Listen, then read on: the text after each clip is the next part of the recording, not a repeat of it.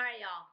So Mima is coming to visit for a couple of weeks and the kids are the babysitters, so I have a little bit of time to prepare the house for guests.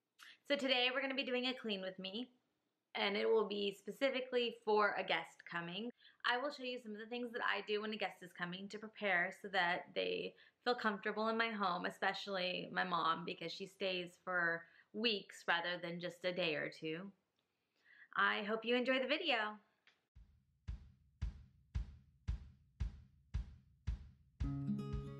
Alright y'all, so I will be popping in and out of the video in order to give you some tips and tricks for making your guests feel comfortable. The first tip that I have is not specifically related to guests, but is a way that I've been cleaning that's made my life a little easier.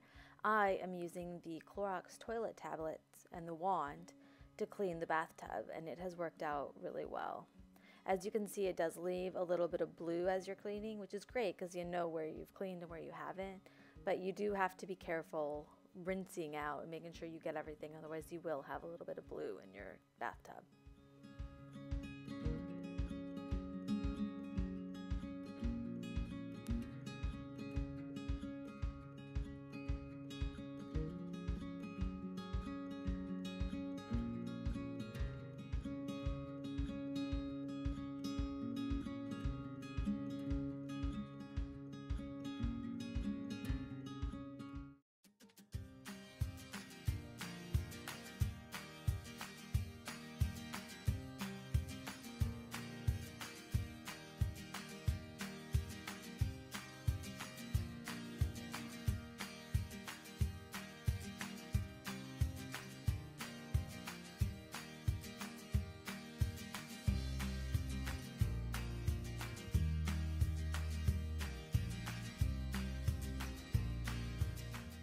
So I started this a couple years ago. I put out sample size things for the guests so that if they forgot anything, they don't have to worry about going out to get something. So one of my favorite things to put in there is oral hygiene, so toothbrush, toothpaste, mouthwash, floss, because that's one of those things that you pack last minute. And so I have repeatedly forgotten my toothbrush or toothpaste when traveling. There is also body wash and tissue and razors, and as you can see, Advil. And chapstick also was a good thing to add. But I enjoy adding those things so that if someone forgot something, they don't have to feel uncomfortable in my home.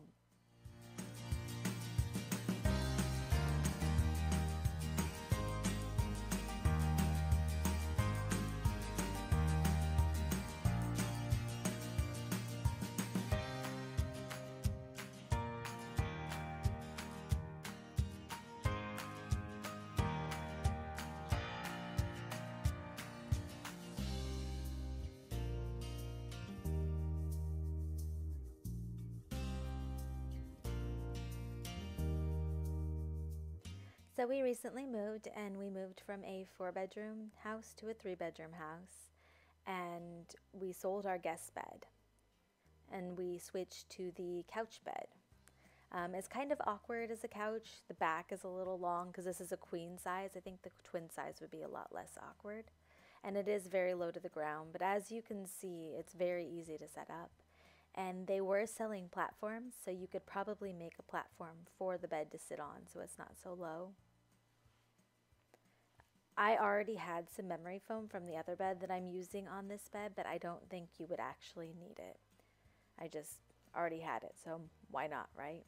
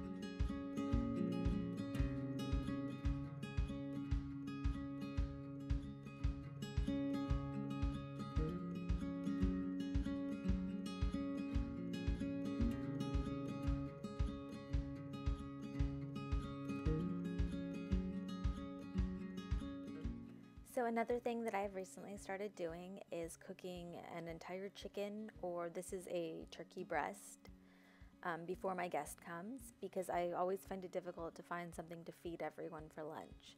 So by already having some pre-made turkey or chicken in the fridge, I am able to feed them salads or sandwiches or whatever very quickly. It makes life a lot easier.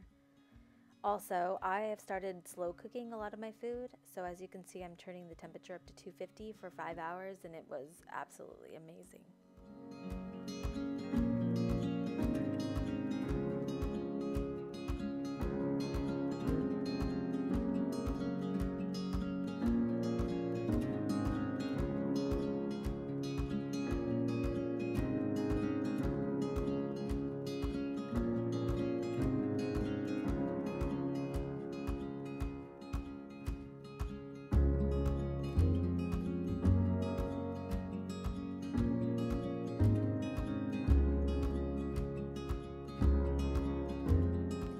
As you can see, I have changed clothes. It is actually the next day, and today I have a helper, and he wanted to put all of the towels on the shelf for Mima.